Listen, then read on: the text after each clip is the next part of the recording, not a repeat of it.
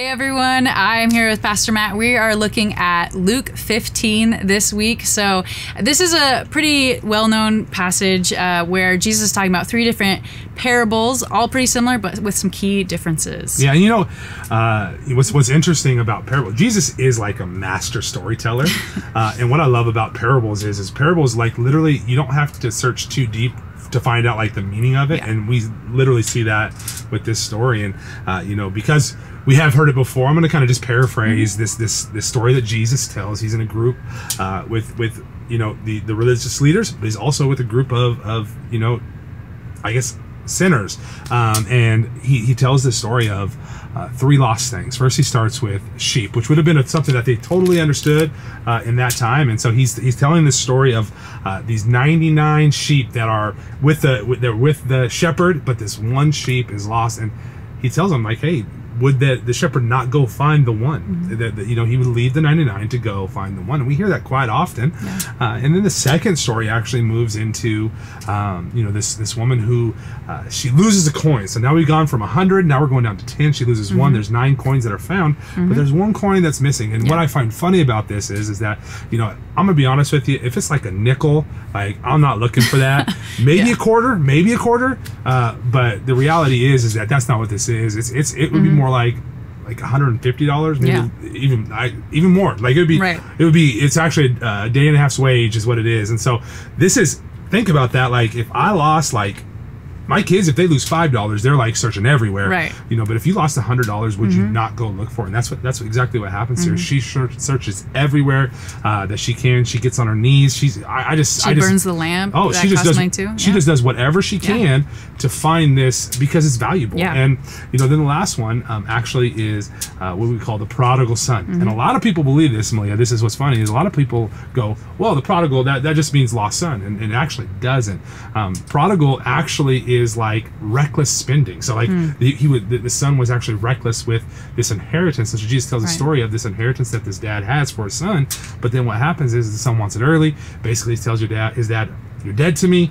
Give me my money. I want to go. And he goes and he does whatever he spends it on, just frivolous things. He's very doing things very wrong in the way he should. And from that, he finds himself actually in a pig pen. Comes up with a speech that he's going to tell his dad. He goes back to his father.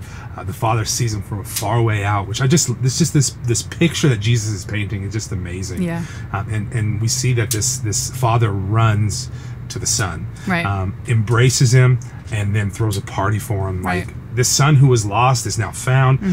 And we also see this other character, though, in this story, and that is the brother. And the brother who's been there the whole time, the brother who's done everything right, he gets frustrated. He's like, I never left, but like, you've never done this for me.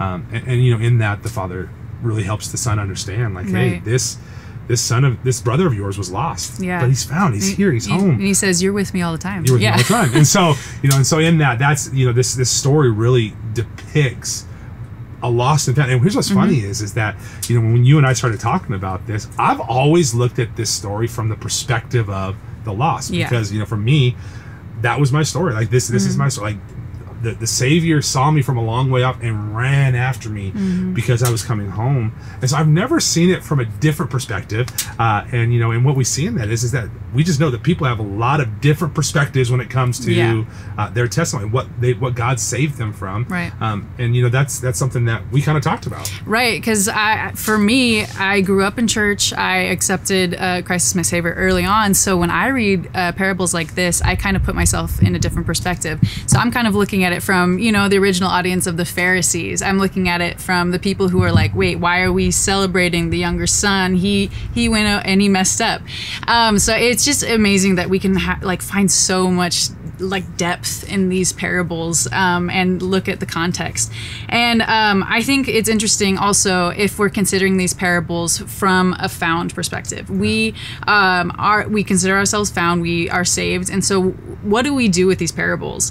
And I think it's cool because when we look at the three different parables, the first two, the sheep and the coin, you know, the seeker, they go out to find. The first one, you know, sheep, they're not considered very smart. we don't like to be considered not very smart, but you know, if we're following the way of the world, we find ourselves far from God, and we need someone to come after us. And then the second one, the lost coin, it's not cognizant, it's not conscious, it's not aware of its lost nature. And again, you need someone to go and find that.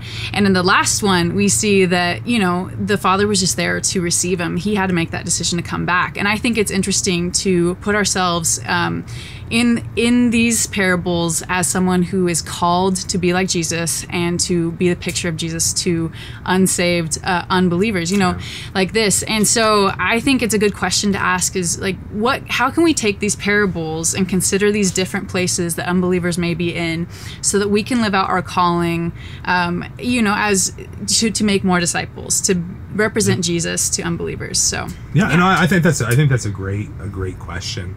You know, another thing that I see in this story though is the true value in God's people. Right. You know, the true value. And here's the thing: is that lost things have value. Like what I find funny, you know, and interesting about this story about the lost coin is that just because the coin's lost, it didn't lose its value. Right.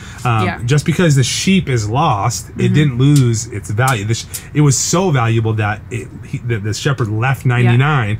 It's so important that she left the 9 other coins to find the one. But what really hit me is you know, value is not in a circumstance, and value is not in what we see things. Right, and what I mean by that is that like the last time we see the son before he goes back to the father with this speech that he's going to give is he's in a pig pen. Right.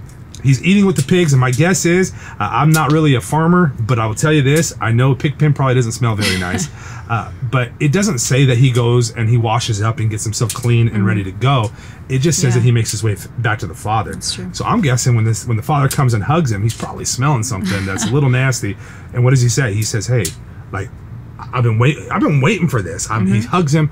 He gets, "Hey, let's get you cleaned up, and let's throw a party for you." And I just what that shows me is it shows we can come to Jesus beat up, smelling gross, whatever it is. And here's the truth: is that we're not too far gone for us to come back to the Savior. And I really believe that's what Jesus is saying in this. So my question would be for people is, you know, what is the value we see in people? How can we show people their value? You know, we're not Jesus, but we're called to be like him. Yes. So how can we do that as well? Yeah, and if we look at the perspective of the other son, so you kind of talked about the son that went away, the prodigal son. Let's look at the son that stayed. And to me, this is where I find like some more depth in the story, because you know, the Pharisees are the ones who brought up like, hey, like he's eating with sinners, but that's the beauty of the story. And we say in the series, you know, he invites everyone to the table. And I think it's crazy to think that believers can get to this bitter place because they see this undeserved mercy from God. They're like, okay, he gets to go and mess up and do whatever he wants, and he's welcomed back so easily. Like, and it's easy to feel bitterness creep in, but we need to realize that we are undeserving of that mercy as well. And I think it means so much when we recognize that reality.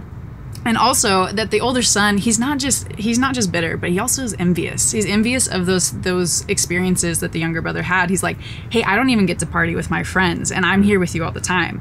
But I think we need to shift our perspective at that time, because that's a hard issue there, that, you know, we're not content where we are. We're looking to the world for like what we think we need instead of with Jesus. And so that's why I think it's so meaningful when the father says, hey, you're with me all the time, because that means something. That means he's with him, he's in his presence, he's learning from him, he is experiencing his mercy day by day. And I think that as Christians, if we're viewing it from the older brother's perspective, we can consider, you know, are we bitter? Are we envious in any way? Is there anything that we need to do to shift our perspective? So I love that. Well, I love that part too. You know, it just also shows the love of a father.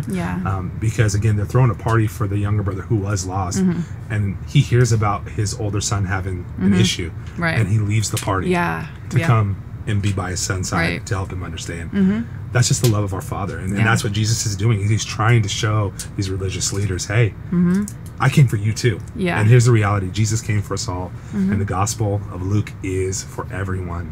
Always. So we got some questions for the people. Yes.